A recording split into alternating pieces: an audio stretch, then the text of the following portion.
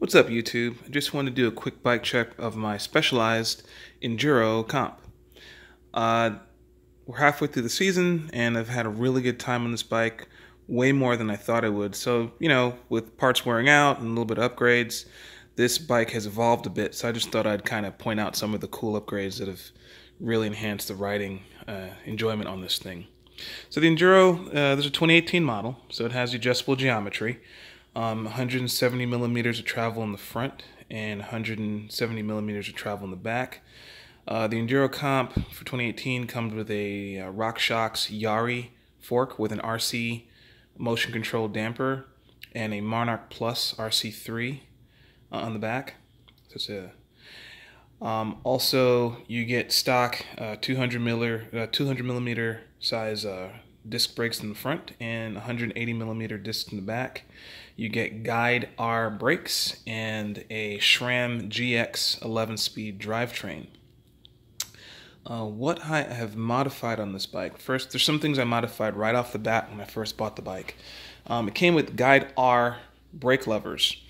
And, I wanted the extra stopping power and modulation, so I immediately asked my bike shop to not sell me the R's and let's just put the RSCs on there. And those are wicked nice. I mean, the S stands for Swing Link, which is like a cam that's built into the lever, which effectively, if you imagine, it's almost as if this lever is 5 times as long as it is right now.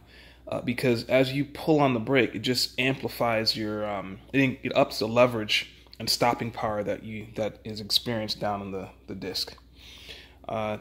Didn't change the calipers. They are what they are, regardless of the lever whether you use the R, the RS, or the RSC. You get the Guide quad piston calipers no matter what, and those are pretty good, especially with the RSCs. The other thing I upgraded right off the bat was I put an MRP ramp control. Basically what that is usually you put tokens to take down some of the volume in your air spring. With an MRP ramp control, you can adjust the number of tokens, if you will, or the volume of space in the air spring on the fly. And so you can dial up the progressiveness while you're out on the trail. It's pretty cool.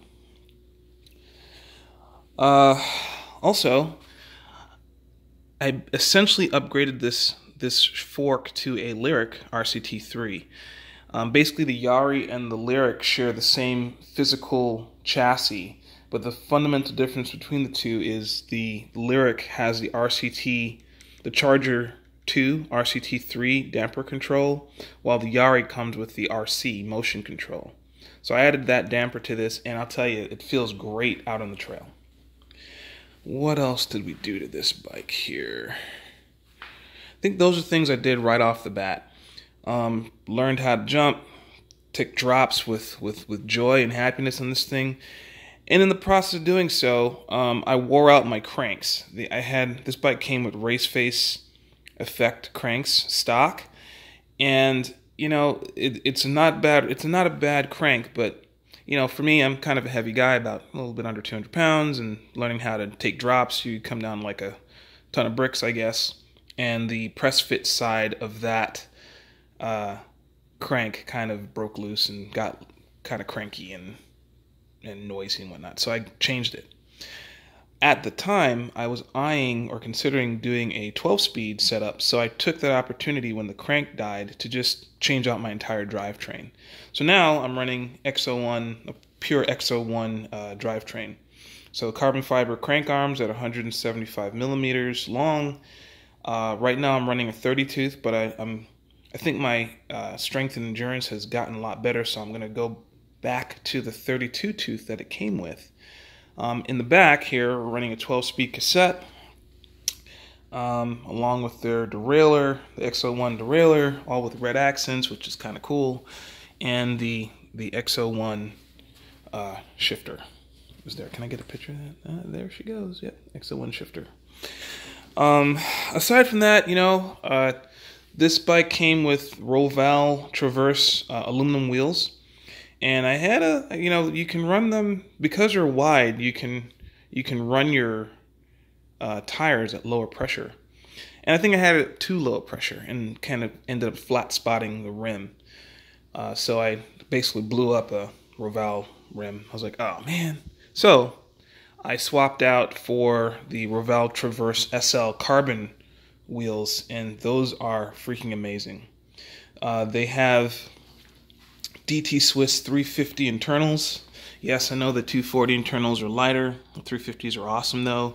I'm running the torque caps on there, so it's a nice broad interface between the RockShox fork and the hub. These have sealed bearings. I put on the red decals because I guess this bike has a thing for red. In the back, these wheels come with DT Swiss's 54 tooth engagement, so that's about 6 degrees of engagement at the crank, which is kind of awesome. And that's the deal. Making these changes, what drew me to the X01 drivetrain and the carbon wheels was the shedding of weight. And right now, this bike with 2.3 rubber in grid, this is a Butcher Slaughter grid 2.3 size rubber. With all this equipment on it, it's weighing in, this bike now weighs in at about 31.1 pounds. And that's without the plugs that come with the Roval Traverse SL wheels. Well, and here's the thing, and here's the caveat. This bike, with so much travel and burly and being all aluminum except for the cranks and the wheels, I really have it set up or enjoy taking it to the bike park where there's lots of, stuff to hit, drop, etc., lots of beating up. When I go to the bike park, weight doesn't matter. And in fact, so much so that I usually run the 2.6 rubber that came with this bike, which is Butcher grid 2.6s front and rear. Weight's out the window because you're on a lift.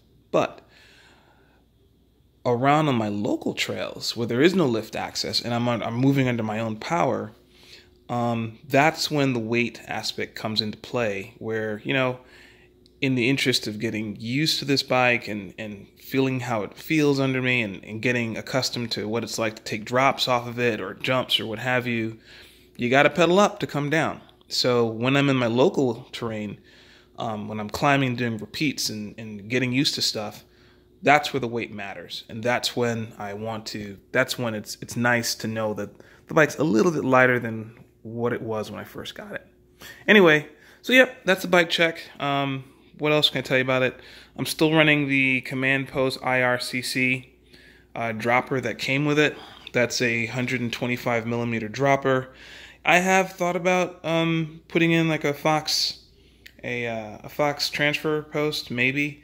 But no, this post is working pretty good, so no big deal there. And I think that's it. That's what I got for this bike check. Hope you like it, and good riding.